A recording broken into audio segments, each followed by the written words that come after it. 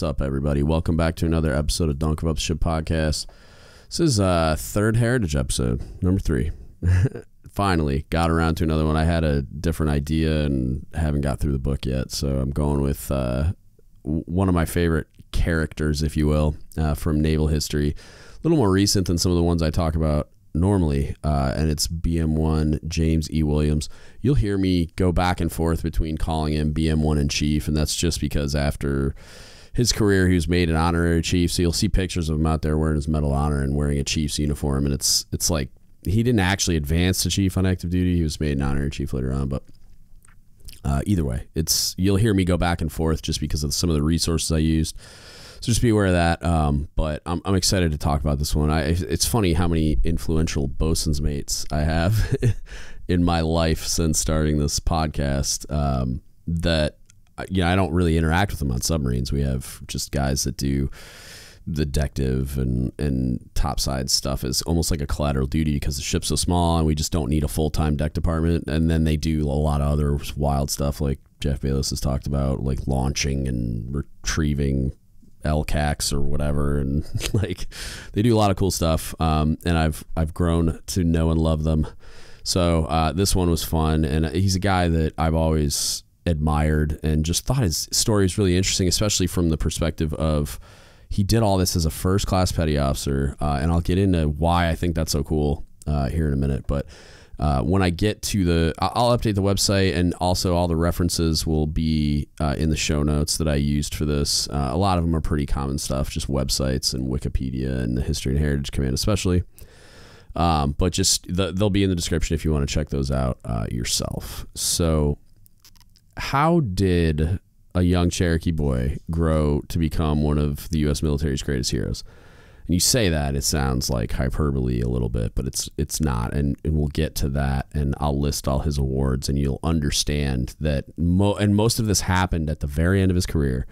But the very first thing he did to allow this whole story to unfold was in 1947, he convinced a county clerk to falsify a birth certificate so he could join the Navy at the tender young age of 16 years old.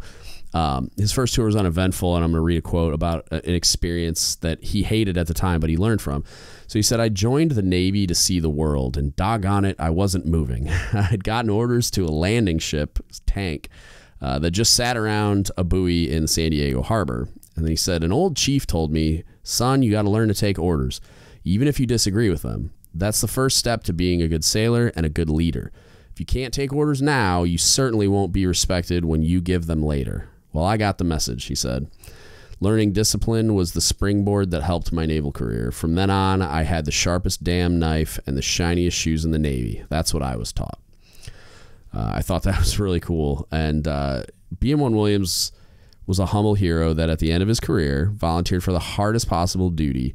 And he did so as one of the things that we kind of talk about as like and I say this hesitantly, but I just want people to understand that sometimes sailors that make it to the end of their career without ever advancing to chief either beat themselves up about it, or other sailors kind of look at them like, well, why didn't they? And like almost like it's a problem, or they did something wrong. BM1 Williams was at the end of his career. He was about to retire, and he volunteered for the hardest possible duty, commanding 2 small boats in combat in Vietnam, where he would become the most decorated sailor in history. That's wild. And it's significant because I find that that's kind of, stereotype might not be the right word, but the kind of the negative connotation or whatever that a first class retiring at 20 years can be spoke about on. And again, like, this isn't my belief system. It's just something I've seen over my time and experience. It's that, if they didn't at least make chief, then they weren't trying hard enough, or they didn't do the right things, or maybe they got in trouble. And there's always like some negative connotation to the if or why. And I wanted to point out that that's not true. Like, it's not real. It's not a thing. And some of it's just our own insecurities, like I talked about on the last Spin the Yarn, about like how I felt this need to be a cob and a CMC because I felt like I needed other people's validation. I felt like I needed to prove things to people. And I just think this is this person is a really great example of that not being true, that first classes in leadership roles are just as important as chiefs, just as important as officers. Everybody's got a role to play. And in this particular scenario, James Williams played a pretty significant role, so much so that there's a ship sailing around the Navy named after him right now. And we're going to talk about the hows and whys, but James Elliott Williams wasn't looking for medals when he went to Vietnam, even though he ended up with nearly all of them, including the Medal of Honor. He just wanted to show that, quote, he had something else between the ears other than his ability to chip paint and salute, and he got that opportunity and more. So Chief Williams, and again, I mentioned, I'm going to go back and forth, but he was born in, because he was an honorary chief, but I'll go back and forth title-wise, but born in Fort Mill, South Carolina, and moved 2 months later with his parents to Darlington, South Carolina, where he spent his early childhood and youth. He attended the local schools and graduated from St. John's High School in 1949. Williams married former Elaine Weaver, and they had 5 children: daughter Debbie, sons James E. Jr., Stephen Michael, Charles E., and daughter Gail, and 7 grandchildren. In 1947, again, he joined the Navy when he was only 16. It feels like that's a little more common back in the day, like as I do research on history topics of all kinds, especially back in like World War II or World War I. It was even Civil War, like you go back to the Revolution, like there was a lot more common. I actually just recently did a lot of research about how women served in combat roles in the Revolution and Civil War. So look that up. It's interesting. But in his 19 years of service on active duty, he served in both the Korean and Vietnam Wars, and his experience was rewarded with more responsibility. Williams commanded River Patrol Boat 105, but also another PBR through murky waters of Mekong Delta. The patrol was nothing new for Williams and the crew of PBR 105. Many of their patrols in that area were met with enemy resistance and served to season the crew members of PBR 105. Williams and his crew obtained high-value intelligence data following successful engagements, earning Williams 2 Bronze Stars and the Silver Star. In Vietnam, Williams was assigned to River Patrol Force, whose mission was to intercept enemy arms shipments on the waterways south of Vietnam's Mekong Delta. On 31 October 1966, Williams, who was patrol commander for his riverboat, and I previously mentioned 105, and another PBR were searching the Viet Cong operating in an isolated area of the Mekong Delta. Suddenly, guerrillas in 2 sampans, which are a type of boat in Vietnam, opened fire. Williams and his crew neutralized 1 boat crew, and the other escaped to a nearby canal. As they gave chase, the PBR sailors soon found themselves in a beehive of enemy activity. Viet Cong guerrillas fired rocket-propelled grenades and small arms from a fortified riverbank. And against seemingly overwhelming odds, Williams led his PBRs against enemy junks, which is another form of kind of barge boat that they used in Vietnam, and sampans, while calling in air support. When the Huey helicopters and Navy Helicopter Attack Light Squadron 3 arrived, he led another attack that evening, turning on his boat's searchlights to expose enemy forces and positions. After the 3-hour battle was complete, the American naval force killed numerous Viet Cong guerrillas, destroyed more than 50 vessels, and disrupted a major Viet Cong logistical operation. On 14 May 1968, President Lyndon Johnson presented Williams the Medal of Honor for his extraordinary heroism and exemplary fighting spirit in the face of grave risks, inspired the efforts of his men to defeat a larger enemy force. And I'm going to read his Medal of Honor citation: for conspicuous gallantry and intrepidity at the risk of his life above and beyond the call of duty, Petty Officer First Class Williams was serving as boat captain and patrol officer aboard River Patrol Boat PBR 105, accompanied by another patrol boat, when the patrol was suddenly taken under fire by 2 enemy sampans. Petty Officer First Class Williams immediately ordered the fire returned, killing the crew of 1 enemy boat and causing the other sampan to take refuge in a nearby river inlet. Pursuing the fleeing sampan, the U.S. patrol encountered a heavy volume of small arms fire from enemy forces at close range, occupying well-concealed positions along the riverbank. Maneuvering through this fire, the patrol confronted a numerically superior enemy force aboard 2 enemy junks and 8 sampans, augmented with heavy automatic weapons fire from ashore. In the savage battle that ensued, Petty Officer First Class Williams, with utter disregard for his safety, exposed himself to the withering hail of enemy fire to direct counterfire and inspire the actions of his patrol. Recognizing the overwhelming strength of the enemy force, Petty Officer First Class Williams deployed his patrol to await the arrival of armed helicopters. In the course of his movement, he discovered an even larger concentration of enemy boats. Not waiting for the arrival of the armed helicopters, he displayed great initiative and boldly led the patrol through the intense enemy fire and damaged or destroyed 50 enemy sampans and 7 junks.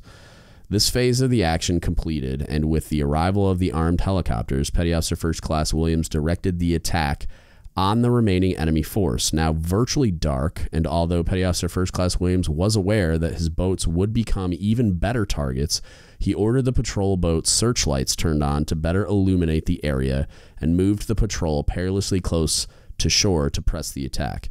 Despite a waning supply of ammunition, the patrol successfully engaged the enemy ashore and completed the rout of the enemy force.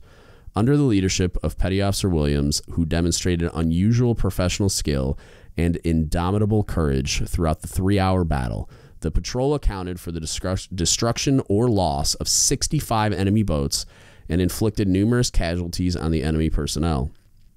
His extraordinary heroism and exemplary fighting spirit in the face of grave risks inspired the efforts of his men to defeat a larger enemy force and are in keeping with the finest traditions of the United States Naval Service. In addition to the Medal of Honor, Williams received during his 20-year career the Navy Cross, Silver Star with 1 Gold Award Star, the Legion of Merit with a Valor Device, the Navy and Marine Corps Medal with a Gold Star. It's a peacetime Medal of Honor, effectively, for those that don't know what that is. Bronze Star with 2 Gold Stars, Vietnam Cross of Gallantry with Gold Star and Palm, Navy Commendation Medal, Navy and Marine Corps Presidential Unit Citation with 1 Service Star, Purple Heart with 2 Gold Stars, Vietnam Service Medal with Bronze Service Star, Republic of Vietnam Campaign Medal, National Defense Service Medal with Bronze Service Star, United Nations Service Medal, Korean Service Medal with 2 Bronze Service Stars, Korean Presidential Unit Citation, Korean War Service Medal, and the Navy Good Conduct Medal with 4 Bronze Service Stars. So literally every Valor Award that we have. It's incredibly impressive. During a 1997 interview with a Norfolk-based newspaper, the Virginian Pilot, Williams described the day's patrol as a relax and recreation patrol as opposed to the more dangerous night operations. The crew, still alert and ready, jumped into action when the 2 high-speed Viet Cong vessels were spotted. And then after disabling one vessel, another slipped into the canal, as mentioned previously, and the 2 patrol boats followed. And this detour is what led them into that staging area. And Petty Officer Williams is quoted as saying, "Looking at the map, I could see where he had come out. I turned hard right to wait for him. As I did that, lo and behold, we found a big staging area. All I could see were boats and people. They were shooting at us from the right and from the left, and we were shooting. They were doing more of hitting each other than we were." So they basically were getting shooting at themselves because they were on each shoreline on each side. They were shooting across the water area to hit each other, according to Petty Officer Williams. Both boats, guided by Williams' tactics and command, evaded through the staging area. And he said, "We got through that, and I'm trying to zigzag," said Williams. "I go by a couple more corners and turn into this area. Lo and behold, we hit the second staging area. Both boats, with eventual assistance from the helicopter gunships, as we mentioned earlier, fought the Viet Cong, and the engagement resulted in the American forces killing more than 1,000 Viet Cong guerrillas, and then, as mentioned in his citation, more than 60 vessels. While this engagement was just one of the heroic actions Williams performed, it was this day that it earned him the Medal of Honor. The 105 crew, this is coming from Williams again, the 105 and the crew were always into something or another. We weren't looking for it. I was just doing a job to the best of my ability. I wasn't out there trying to win medals. Events just happened. Some of his legacy after this happened, because there's a lot of crazy stories where some of the things he got, the Navy and Marine Corps medal was some craziness where he jumped in and saved a guy from a sinking vessel. His career is absolutely absurd. And a lot of it happened in a very short period of time during the Vietnam War at the end of his career. Following 20 years of active duty, Williams was made an honorary chief and went on to serve as a U.S. Marshal. Williams retired from the U.S. Marshal Service in 1983 as a GS-15, and on October 13th, 1999, and if you don't recognize that date, coincidentally, the Navy's 224th birthday, Williams passed away at the age of 68. He's buried at the Florence National Cemetery in Florence, South Carolina. As I mentioned before, also, the most decorated enlisted sailor in U.S. Navy history, Williams left a legacy and an example for everybody. And one of those things is an Arleigh Burke class guided missile destroyer named after him, the USS James E. Williams, DDG-95. And from an article, the commanding officer, he may still be the commanding officer because they're talking about COVID and stuff in this quote, but he said, "You will find no other crew that works harder than this one." And of course the CEO is going to say that, but I won't challenge him. The commanding officer of the James E. Williams, the most recent deployment took a lot of resiliency and fortitude. The crew excelled in the mission, all in this COVID-19 environment. They took care of the ship and each other. The James E. Williams, currently in a maintenance phase, spent 317 days of 2020 away from their naval station home port. Nevertheless, the crew succeeded at the deployment's taskings. That is forever. 317 days. I joke about the special project submarine I was on. We were gone about 300 days a year on average, but not straight. That's, wow. That is forever. I wonder if that is consecutive. But that is a long time to be away from home. So the Command Master Chief says, Williams' legacy is do your best and be the best. This is Command Master Chief William Worthen, and he's the CMC of the James E. Williams. These are some of the most resilient warriors that I've ever been around. No matter the size of the job, they will find a way to get it done. His Medal of Honor citation is primarily displayed on the mess decks, providing sailors a daily reminder of BM1 Williams' legacy. His example allows ordinary people to evolve and do extraordinary things, said Norris. That's a great quote, just because it's one of those, like, as I mentioned earlier, him being a first class with what he said was an uneventful career up to a certain point. I mean, he served in the Korean War as well. And I couldn't find as much detail on that, and I really wish somebody would write a book about this. Maybe I'll do it when I retire, but I couldn't find a book to go through. That's usually how I formulate these podcasts. And he was actually offered a movie deal and turned it down. But he serves as a very powerful motivator and lets sailors connect with the lives and struggles that have gone before them. It helps sailors realize that perhaps their struggle is not new and others have overcome struggles of their own. And that, again, was from Norris, the commanding officer that I mentioned earlier of the James E. Williams. And this one, it's a little shorter than I wanted it to be because I couldn't find as much out there. Like, I couldn't find a book on the life of James E. Williams. And if somebody knows about one, like, please help me out. Shoot me a link. I'd really love to read it.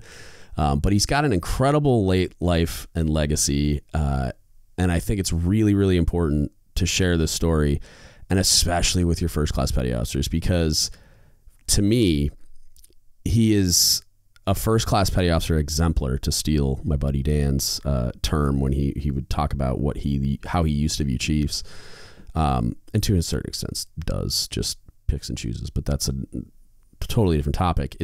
For me, if you're looking for an exemplar within the first class petty officers mess, it's James E. Williams. And I think it's something that it's really important first classes are aware that this guy did the things that he did. He's the most decorated sailor in the history of the Navy. And he did all these incredible things as a first class petty officer that was just about to retire. And he volunteered for the hardest job, was put in these positions, and without ever putting anchors on until after he gets out of the Navy and we wanted to start claiming him as an honorary chief, right? Like, he retired as a first class petty officer. He did all these incredible things as a first class petty officer, and he merited a ship being named after him based on his incredible legacy and contributions to what we do as a first class petty officer. And that's something that collectively as a mess, you all in the first class petty officer associations out there, or messes, or whatever you want to call them, anybody wearing 3 chevrons to work, should take a lot of pride in and understand that it's not limited to just you. It's not a thing that you should ever let go of, that understanding that your contributions are huge. And if you haven't listened to the first episode, I will link that in the description as well. I'm a pretty big fan of this concept, and I wish we talked about it more. I'm going to read a few more things. He had so many good quotes. Like, he's just one of those guys that every time I would read something, I'm like, oh God, I gotta cover that too. So one of it's like, for a 9th grade dropout who thought of the Navy as, quote, my second mommy and daddy or second mom and daddy, this was an opportunity to show that as a senior enlisted man, he had something more to give in volunteering to go to Vietnam at the very end of his career. Like, he was real close to retiring. He looked at it, this is his quote, I looked at it as an opportunity to do something better. So did all the others. That is why the PBR was so successful in Vietnam. The men were so proud. And he didn't, and this was what I mentioned earlier, he didn't covet publicity. He turned down offers for a movie based on his Medal of Honor exploits, feeling that too much dramatic license would be taken. As he said in an interview with the Post and Courier newspaper of Charleston, South Carolina in 1990, if you're not going to tell the truth about the battle, then it ain't worth telling. This dude, I'm such a fan. And then in an All Hands magazine, where he was interviewed, he said, the proudest day of my life had nothing to do with medals, ribbons, and citations. It was when they made me a patrol officer. That position was held only by chiefs and officers. It showed the trust the Navy had placed in me. I always wanted the opportunity to show what I could do, and this Vietnam thing was it for me. The Navy gave me a chance to do my job. I wanted to read those things to reinforce that point. You don't need anchors to lead people. You don't need anchors to make the impact that you always wished you could. You just need to go where leadership opportunity exists. And that's exactly what Williams did. It took till the very end of his career to show what he wanted to show and make the impact that he wanted to make. And I'm basing that statement on those things that I read during this podcast. But just like this guy, he went where he was needed and he did what needed doing. And it's super impressive to me. And it's one of those things that, like, I feel like we get caught up sometimes in the idea that you have to, like, Hackworth, Colonel David Hackworth, he wrote a book called About Face. It's an incredible book that I haven't even finished yet because it's gigantic, about Vietnam. He was a Army, I forget, like a brigade commander. Like, I forget the level, but he was in charge of a bunch of soldiers in Vietnam. I apologize for my lack of fluency in Army unit sizes, but he called them ticket punchers, like the people that just go into a place and do a thing to check a box for promotion's sake, right? And like, there's these things that are looked for when we're promoting, and it's like, we got to get that thing on my eval, but I'm not doing it because I care about the people, and I'm not doing it because I care about the mission. I'm doing it because I care about punching my ticket so that I can promote. And then as soon as that's done, I can walk away and not care about any of those things. And I feel like a lot of times, even though it's not malicious, just based on how the system is set up, I have a buddy that constantly says that, I think it's actually Paul Kingsbury, says that like the precepts and all the documentation that details what a selection board's looking for drives performance. He's like, whatever that thing says, whatever that document says is what people are going to go do. So if we make volunteer stuff important, people are going to go do a ton of volunteer work. And if we make college important, people are going to prioritize college. They're going to prioritize that inevitably at the expense of something else. And so you'll see, if you look around the internet long enough, a lot of people that are talking about like the sailors that promote are doing all the other things that you see in those documents, but they're not going where leadership opportunity exists and doing what needs doing. What I find is that the people that end up making the biggest impact, and I say that with the understanding that sometimes the biggest impact doesn't mean the most promotions. The people that make the biggest impact are the people that go where leadership opportunity is and do what needs doing. They lead people.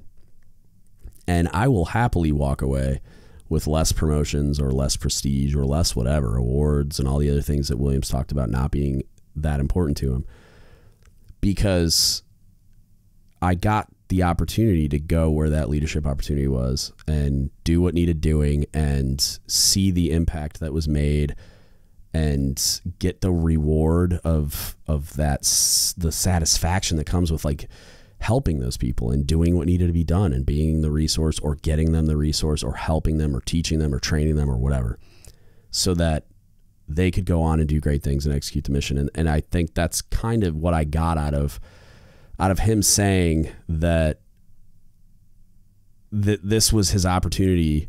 Like, he always wanted an opportunity to show what he could do, and that the Navy gave me a chance to do my job. I think his interpretation of what his job was going where the leadership opportunity was and doing what needed to be done. And he did. And he's a legend as a result. Not that that's what he was seeking, but that's a recognition that comes with you seeking out leadership opportunity and doing the things that need doing. And they're hard things. They're always going to be hard things when you go to where you're needed the most, because that by nature of that need existing, addressing that need is going to be hard, especially if you're seeking out the absolute hardest assignments. Like, the place where you're needed the most is going to be the most difficult job you ever do. But that's where the impact is going to be made as well. That's where you're going to get the chance to show what you can do. And that's where the Navy's going to put you in responsibility of things and allow you to do your job and make a significant lasting impact. Gigantic fan of the story. I wish it would have got made into a movie, because I think it would have been incredible. Maybe it still will someday, but big fan of the story. If anybody has resources out there, especially books, I'd be super interested to hear from you. But as always, if you need anything from us, hit us up, don'tgiveuptheshitpodcast@gmail.com. You can Facebook message us, Don't Give Up the Shit Podcast, or you can DM us on Instagram or Reddit @dgutspodcast. Hit me up and let me know what you think. I'd be interested to hear from the first classes that are listening as well, and get some discussion going about the kinds of things that you may take away from this or may passionately disagree with. In the vein of like that, maybe in today's modern Navy that this type of opportunity doesn't exist anymore. I would disagree, but I would understand why you feel that way. So it'd be something I'd be very interested to talk to you all about. So yeah, I mean, if you want to have any feedback or questions or comments or want to just kind of engage in that kind of a dialogue, hit us up. I'd be really interested to talk about it. I find myself spending more time kind of analyzing the role of the first class petty officer and the importance of it, and the fact that we don't leverage it like I feel like we can, and I definitely feel like we used to. I feel like we used to lean a lot harder on our first classes than we do now, and I feel like that some of that role transferred to the chief, and I don't think it should have. So I feel like there's an interesting conversation there. I'll probably talk about this more as I continue to clarify my thought process on it. But and that's it. That's what I got for you today. Thank you so much for listening, and don't give up the ship.